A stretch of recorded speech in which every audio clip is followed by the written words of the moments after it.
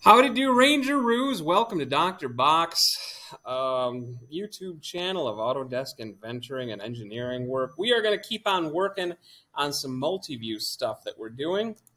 This is what we're working on right now. It's sort of a, just a different profile going on. It's got two steps, one that's through all here and one that goes in. It is, if the scale is right here, it is a 3 by 3. Let's see, 1, 2, 3, and 3 high, and it is 1.5 wide. Now, stick around till the end of this shape because we are going to do a annotated or a dimensioned multi-view. So make sure you don't just think that you have to do the shape, this model. You're also going to be doing the multi-view. So let's minimize this. I am going to be reading this off another screen so I can keep with the dimensions. So File, New Part, start the 2D sketch, choose the XY plane, rectangle, origin, 3, tab, 3, because it is a 3 by 3 square. Finish the sketch, and it is 1.5 thick. So extrude and change it to 1.5. There we go. Now when we look at this, it's got two steps here. So I'm going to start with the first step. Start 2D sketch, and I'm going to use the rectangle tool. Make sure the rectangle tool clicks on that corner, and then let's see, what size is this? It is 1, 2, and 1, 2. It is 2 by 2. So 2, tab, 2, and there we go. That is the beginnings of that. Finish the sketch and click extrude. Now you're used to extrude coming out this way. We can use this one, the direction 2 or the flipped, and change this to 0.75, and okay, and that gives us our first step. Back here we've got a second little bite that goes all the way through, and that is 1 by 1. So 2D sketch right here, same thing, rectangle, make sure it clicks on that, 1, tab, 1. Hit enter, finish sketch, and we're going to do the same way. Extrude, but now I'm going to click on this one right here that says through all. Click on through all, and OK. OK. And now we have our finished shape right there.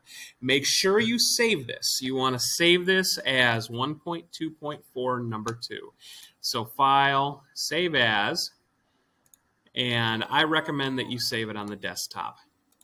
Once you have that saved, you're going to have this shape right here. And it's time to do the drawing. So, File, New, Drawing, and it brings you up to your big sheet of paper. Click Base, and I want you to do this at 2:1, so it's a little bit larger. So, okay, and that is our base. Because I'm all about that base,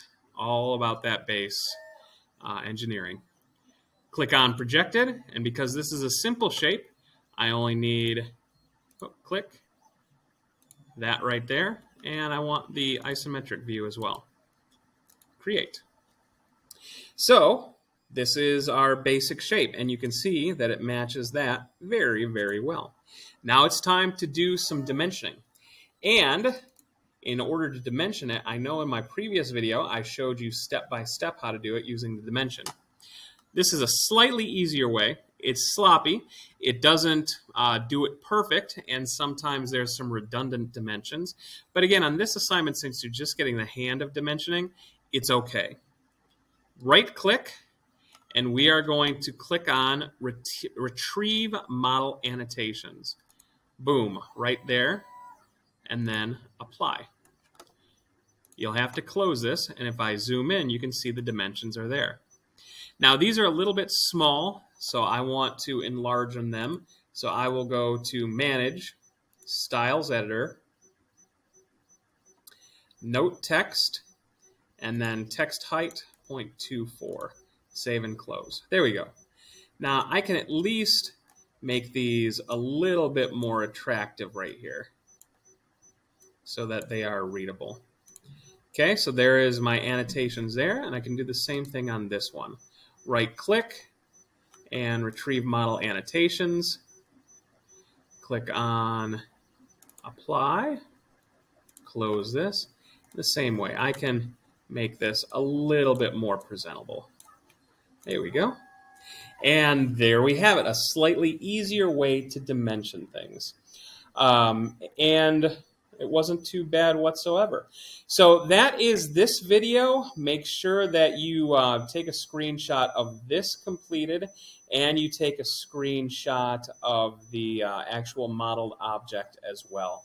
Stop this video, rewind, and replay as many times as you need in order to get the concept.